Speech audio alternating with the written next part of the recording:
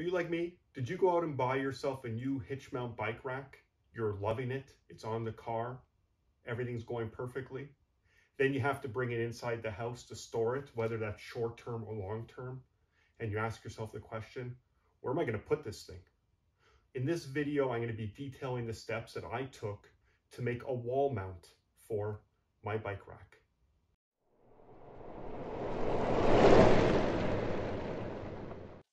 We will first take a measurement of the stinger. This will be the insertion length into the mount.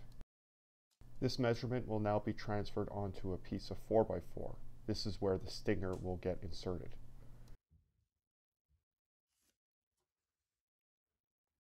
With a saw and a miter box, we will cut it to its length.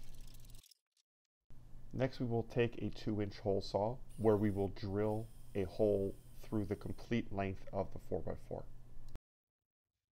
This is going to allow us to insert our 1 1/2 inch ABS pipe into the 4x4.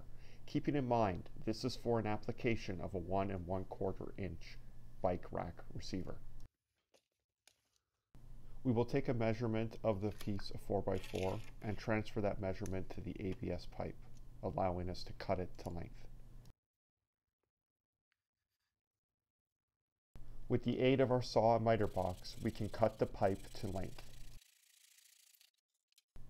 As seen, the pipe fits nicely into our piece of 4x4, and adhesive can now be applied to the surface of the ABS pipe and inserted inside. A length of 2x6 will be used as a backer to support our mount. We will want to ensure that the 4x4 is centered onto this backer. We will then take wood screws, fastening into each corner through the 2x6 into the 4x4. I am using 3-inch screws, taking measurements to ensure that the screws are adequately placed. We can now install onto the wall, ensuring we're fastening into studs. The bike rack can be put in place, and we can take a measurement for our pin. With a 1/2 inch drill bit, we will drill through the 4x4 and the ABS pipe. As seen here, the pin inserts nicely. Additionally, the anti-wobble knob can be tightened to allow for added stability. Well, there you have it, guys. Off camera, I went ahead and gave it a shot of black paint just to hide that wood color.